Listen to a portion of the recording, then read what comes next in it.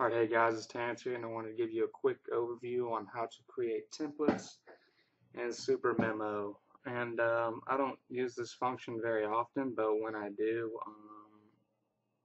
or I use it. I use the templates I create all the time. In fact, I have one of them as my main template. But you only need to do this once. So playing around with it for a while to get it exactly how you like or how I liked was not a problem for me. Again, first off, I like using the categories. Anyways, so I picked one. Let's pick one that I have here.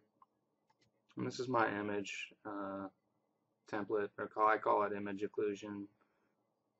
I think that you have a built-in one called occlusion. I didn't really like it, so what I decided to modify it, and you can do this by editing or deleting components as you see fit.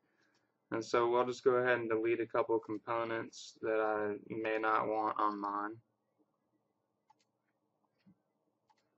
And in fact, I'll probably just start off with a blank slate here.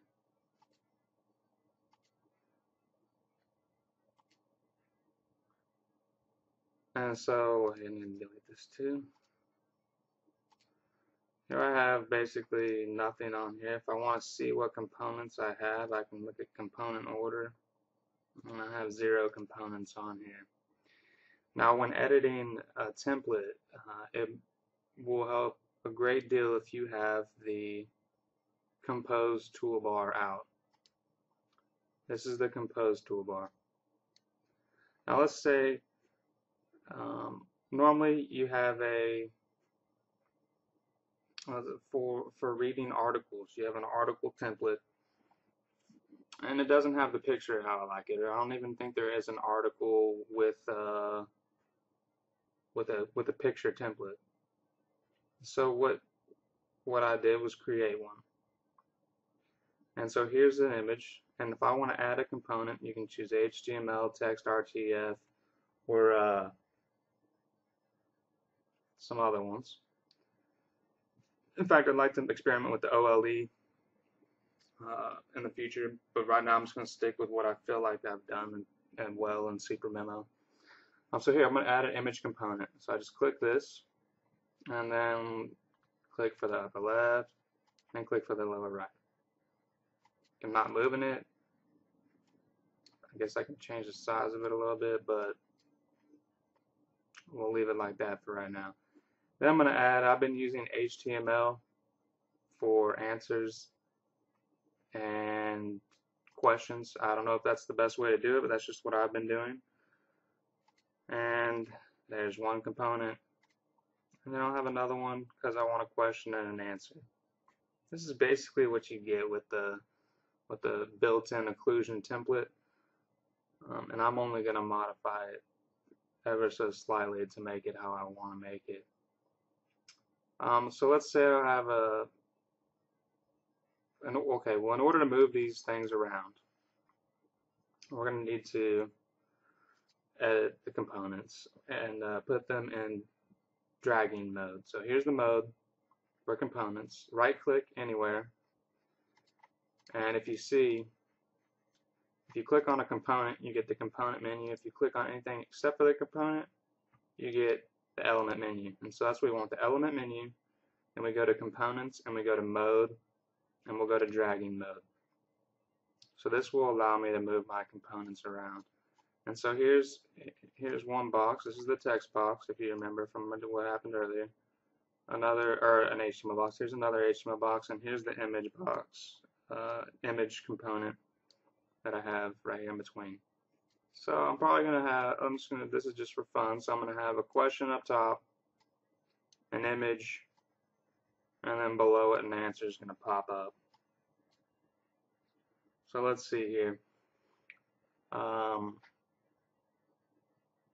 This is the order I want them in. This is about the right size. Now, in order to align them and make them look nice and pretty, I'm going to go ahead and click on this Align Components in Dragging and Editing modes.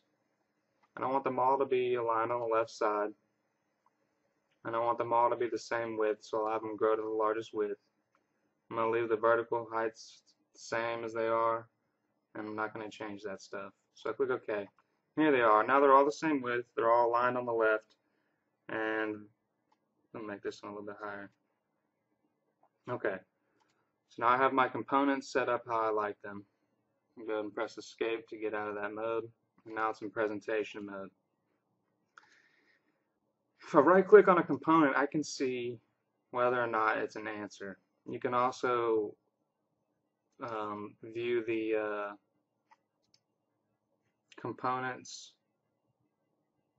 component order, and it will tell you whether or not it's an answer right here.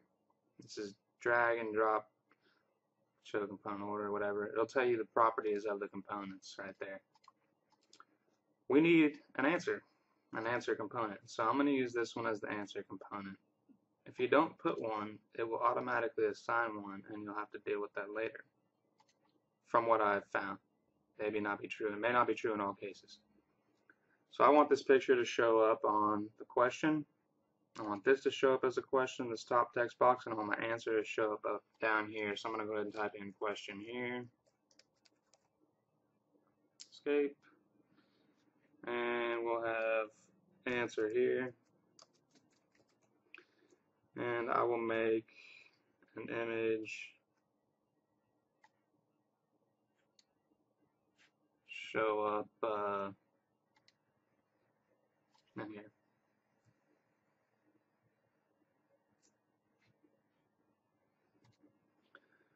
Okay, so here's my image, here's my answer, and here's my question. This is a simple template, and this is all I'm going to do right now. And then all you have to do in order to save it is right click, not on the component, but right click on it to get the element menu. Go to template and go to save as template, and then we can just give this whatever name we want. No, image, I'll just call it image new. Okay, so now in order to use this template in the future, I can go ahead and, well, I don't know, do that. Go to File or Add New.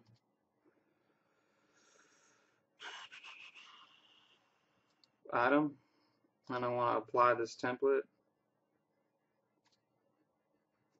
and then I will choose image new, and here we go. Now I have the template that I like. I can type in my question, put in a picture and whatever, and that's how you do it. As you can see, I prefer having pictures in all of my default templates because if I'm reviewing something, I'll give you an example up here, and I want to learn it better. I like to have an image of something there just to help joggle my memory. Whether or not it's an image occlusion template is a different story. I use those as well, but for this, for most of my default template is a question answer with an image showing, and sometimes I have the image showing at the answer, or just as a part of the question, depending on what kind of image I have there. Anyways, that's a quick tutorial, and if you have any questions, let me know, and if you have any suggestions for me on creating things and working with SuperMemo, let me know as well. I'm interested in it. I love it. I'm using it for the long term, for my long-term studies, for the Step 1 exam. I use Anki for short term. Every 2 weeks right now I'm having an exam, maybe every 2 weeks in the future. But I feel like Anki kind of gets off track the further down the road I go, and I have had no problems with SuperMemo, and it's been working great. So thank you guys for watching, and good luck to you, and good luck studying.